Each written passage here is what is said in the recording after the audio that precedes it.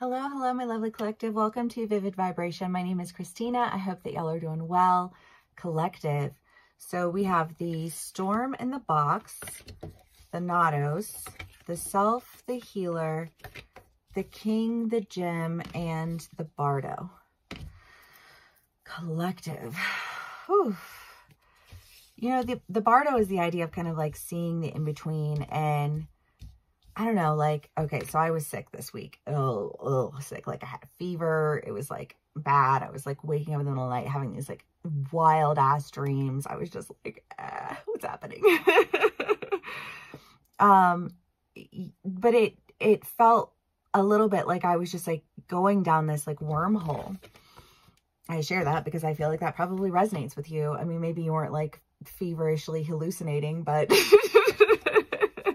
sometimes it feels like that in real life too.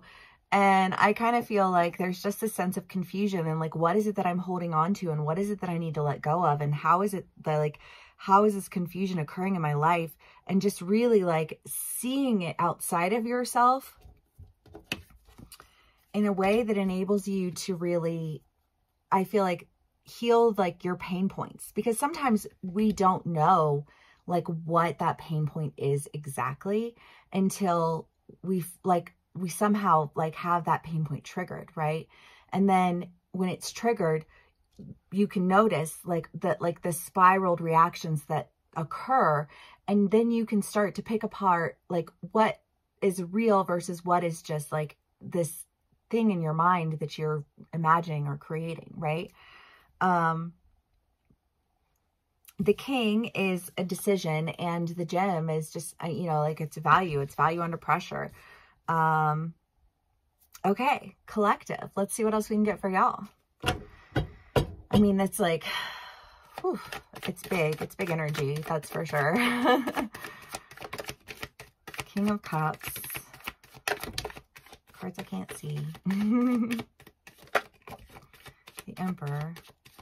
I mean, there's definitely some like king, masculine, like energy. And these are gender neutral, obviously. So take what resonates, how it resonates, and leave the rest. We all embody both masculine and feminine energy.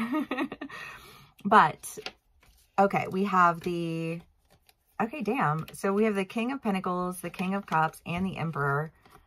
I mean, this is just like, I mean, I love this one because it's like drunk in love. This is usually just like a solid offer. I just feel like whatever this decision is that you're making, it just feels so like grounded and plentiful. You have the 10 of Pentacles, the 3 of Wands, and the Moon. I mean, again, just this idea of there's a sense of stability associated with this decision that I feel like is coming from just like this recognized value of self. But like first you had to like pull off all the ick, you know, like I just feel like there was like this surrounding ick that you've just been like wiping away. You know, again, the Moon, intuition, just feeling like this outside of yourself awareness that I just feel like strengthens your intuition. The 3 of Wands is a trip card, so maybe some of y'all are going on a trip. Fun. Safe travels if you are. Let's see what else we can get for y'all.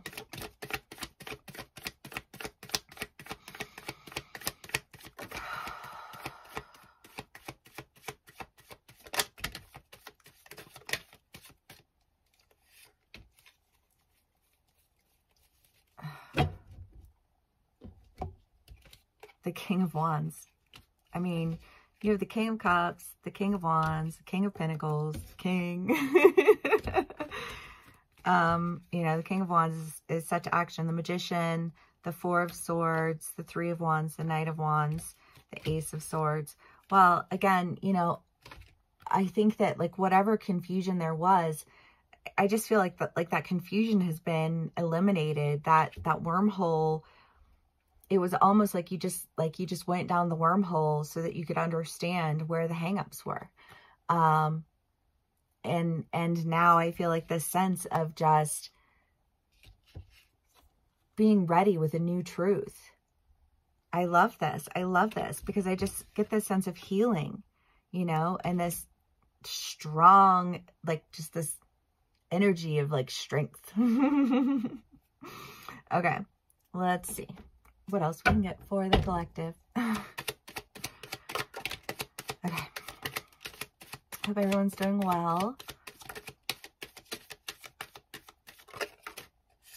Did anybody see the Aurora Borealis last night? Oh my God. Okay, the King of Swords, the Star, the Five of Swords, the Ten of Swords, the Queen of Wands. Well, again, with the healing, you know, I just kind of feel like there's a sense of, you know, we choose whether or not to exist in a world of battles.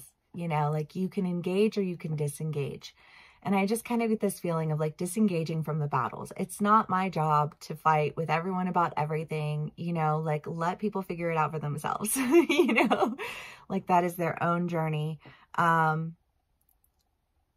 I just kind of get this sense of like, with this decision of like not going down that rabbit hole. I don't know, maybe some of y'all were on some shrooms or something. Because it just feels like this, you know, I don't know, like this out of body experience of going down a rabbit hole and uncovering like where the confusion was and what it was that you were holding on to. And then coming out of it, no longer confused, but instead with a sense of clarity that just, I don't know, it feels the Queen of Wands, the King of Swords, the King of Cups, the King of Pentacles, you know, like it just feels like this sound decision. King of Wands. I mean, you've just got a lot of like action-oriented, decided, sound decision-making that feels like it comes with a lot of healing. And I'm loving this. Okay. Collective, let's do one last card for us and we will call it a read. The fault line. Okay, well, we're not ending on that. Because no. The fault line, the mother, and the mask. What if that confusion was me holding on to an identity?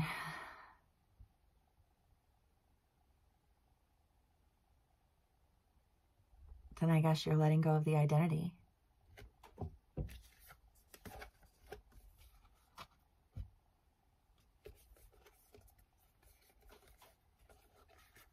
I would love to know how this resonates with y'all. If it does, please give me a like, share, and subscribe, and I will see y'all again soon. Bye.